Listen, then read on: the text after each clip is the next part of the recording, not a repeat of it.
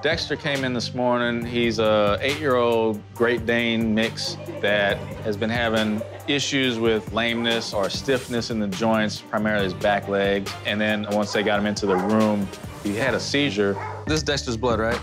Yes, sir. Okay.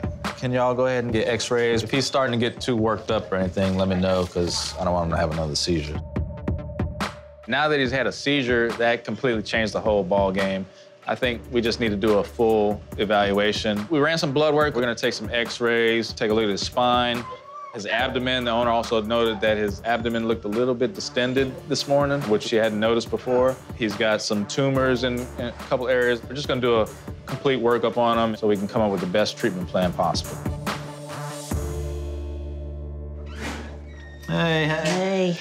All right, so on his blood work, one of the biggest things is his alkaline phosphatase, which is an enzyme that comes from like liver and bone and stuff like that. It's pretty elevated. So the normal range is between 20 to 150 in a dog. Right. And he's over 2,000. Holy. So it's 2,024. So we're maybe, possibly some kind of cancer? Well, no, I don't want to even go down that road yet. Okay. I don't see anything that, that says that so far. Now, I do recommend some of those firmer masses, like the one on the back leg. There's one on the other side. And then the there's other one hip. right up here. Yeah. I think we should probably just do a little fine needle aspirate of those masses so we can send that out and figure out, what that is, if that's something that we need to be concerned about. But for the most part, the rest of his blood work looks good. Nothing that's, too concerning. I don't see anything on here that, would explain why we had a seizure. Yeah, that was scary. Just check everything out. You got my permission. Okay. He's my little hero. he's brought me through a lot. It's gonna take him a minute to get those x-rays, but as soon as I have those, I'll go over those with you and we'll go from there. Okay, thanks. Mercy. That doesn't look good. He's got several masses. They're all over the place. And then he's got a large mass in the abdomen. If this is cancer, I mean, it's everywhere.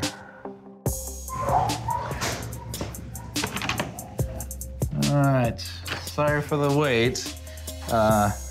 We had to get a lot of x-rays. Okay. There's some stuff on here that I'm really concerned about. I'll just start with this part here. So this is the abdomen. This right here in the center, this looks like a large mass. That's definitely not normal. It's pushing, his intestines. His colon's kind of deviating down ventrally instead of kind of coming straighter along this way. So that's what we call mass effect. So it's basically kind of displacing his organs. This is very concerning for, some type of cancer that seems to maybe have spread. That seizure might have been associated with lesions in the brain. I knew something was up. Yeah. And we still don't know if it is cancer, but we don't usually see benign tumors behave in this manner. So I definitely want to get some aspirates of a couple of those masses so we can see what that is. As far as the mass in the abdomen, we can do an ultrasound and, try to see what organs might be involved, possibly even try to get a biopsy of that mass to see if this is all related or if we're dealing with two totally different things. But if this does come back as cancerous, then I would probably want to refer you to oncologist. You have any questions? All right. Sorry to give you that kind of news, but I think at least we're on the road to figuring out what's going on. I knew something was up. Let me get some samples from those masses, and I think we'll most likely just wait on those results. I want you to monitor him closely for any kind of seizure activity. So you're just going home with him today? Yeah, I'm gonna let you take him home, kind of get him back in his own comfortable environment. Give me a call if he does anything, or if it's after hours, get him to an emergency hospital, as soon as you can.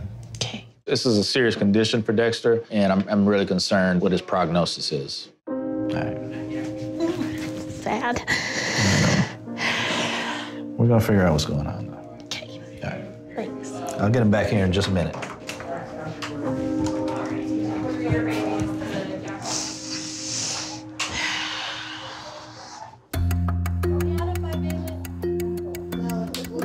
Went ahead and took some samples from a couple of the masters off of Dexter. We're gonna send those out for cytology and see if they can tell us what it is.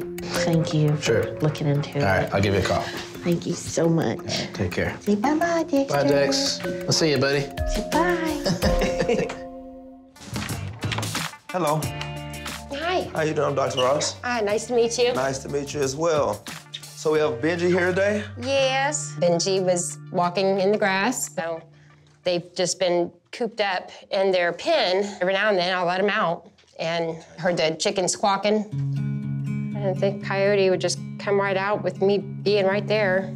Yeah, I took a whole bunch of her feathers, and he grabbed her again and headed towards the barbed wire fence and just ran straight for it. My fiance said, well, you don't run towards a coyote. You have to have something in your hand, like a shovel or something. I didn't think about that at the time. Well, you saved her life.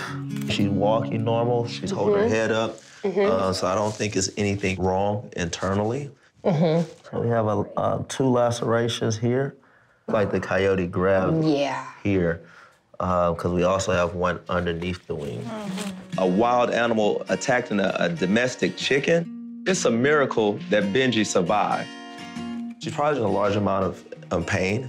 And that's what I'm afraid of. And she could be developing an infection. We could clean those wounds up really well. And the lacerations, we could surgically repair them, get her on some good antibiotics, and get her on some pain medication. Okay.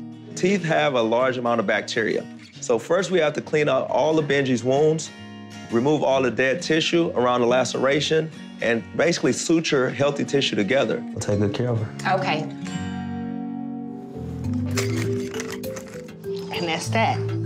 Today I'm performing a laceration repair on Benji, a 1-year-old chicken that was attacked by a coyote.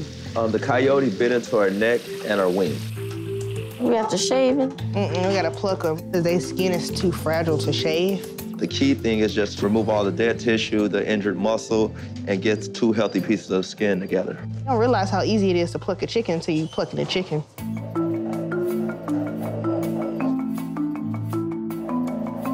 You want to do the wing first? Yep. This is actually worse than what I thought. Yeah. I'm pretty sure when the coyote bit Benji, some of those feathers went inside the skin. So with dirt, debris, feathers, I had to remove all that from the wound. Owner has had issues with these coyotes. She says she lives in an area where they're doing a lot of construction. We're pushing those coyotes out of their natural habitat. Yeah. They're gonna have to go somewhere to try to survive. Part sounds good. Yeah, I had chickens when I was a kid. Every morning, I go out and feed and do all that stuff, and I just fell in love with it. That's why I wanted to be a vet. All right, Kelly, we almost done. She gonna get up and start flapping. She'll be ready. How we doing? Good. That's Benji. Shivering. Benji a little cold. We're gonna get that temperature up, heat Benji up a little bit. You did a great job, young lady. Thanks. Hey, this young lady came a long way. I remember when she first started.